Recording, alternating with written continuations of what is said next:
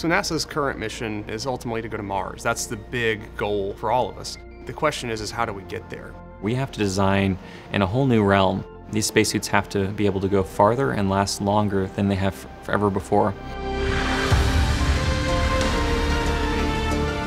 There's a lot of things we have to learn about living in space and how to develop the right technologies to get there and bring people home safely. And not just go 1, 2, 3, 4, 5 times, but go and stay.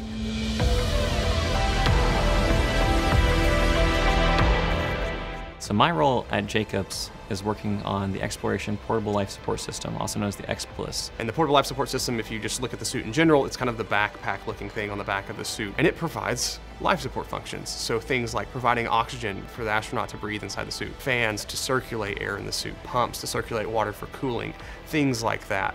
The further our missions take us from Earth, the more and more and more pressure we have put on minimizing mass of system. Every single ounce or kilogram of mass matters. We need to find a way to blend that safety and reliability with reducing mass at the same time. It's extremely important for us to find that right balance.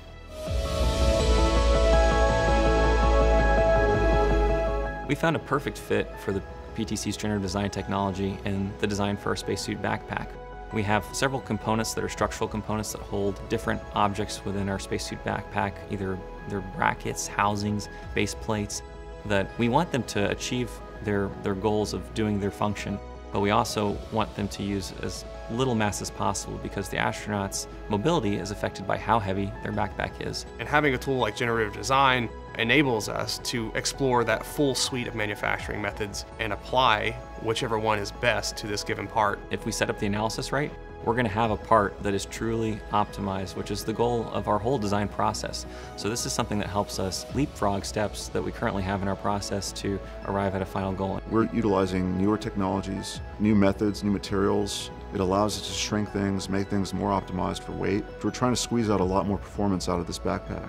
So since we started using generative design technology, we've seen mass reductions up to 50%, which is critical in the area of aerospace for reducing launch weight and increasing the mobility of our astronauts.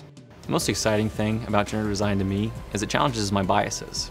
As an engineer, I like right angles, flat surfaces, round dimensions, and generative design says that may not be the best solution. And so if I want to be the best possible engineer at my job, I look to generative design to find those kind of solutions.